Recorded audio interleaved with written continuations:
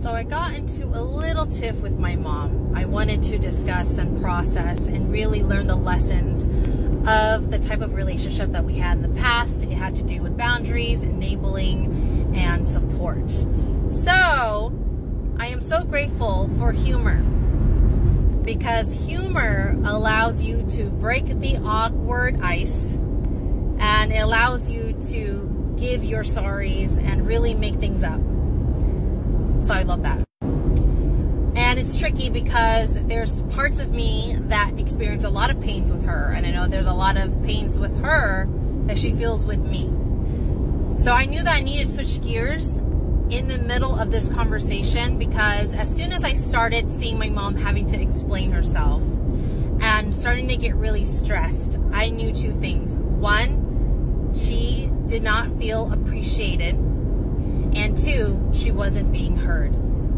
So we get to be the bigger person because we're the ones who are on the journey, therefore more aware than the other person. It's not going to be about you when you have a clearing conversation, when you start seeing those behaviors from the other side. If they have the space to notice their own behavior, that they're not creating space to hear you out and understand you, know that there's way more pains going on over there.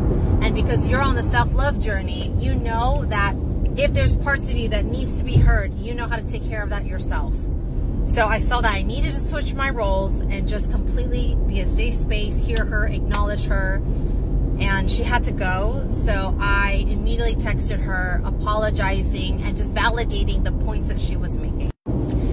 It let her to have her own space to read my message, have her own space to calm down a bit, and then she responded saying, "Hey, it's okay, daughter." And then later on, she ended up calling me to let me know that there's food in the fridge for me from their leftovers at BJ's, and that was my opportunity to say it over the phone, and I was able to actually add humor. My dad was laughing in the background, and you know, my mom, you know, like I can tell that she like opened up, and like we're all good now. So this whole thing was about humor. So the growth journey, healing with parents, family members, and having humor be a huge part in making things up and to deliver your messages.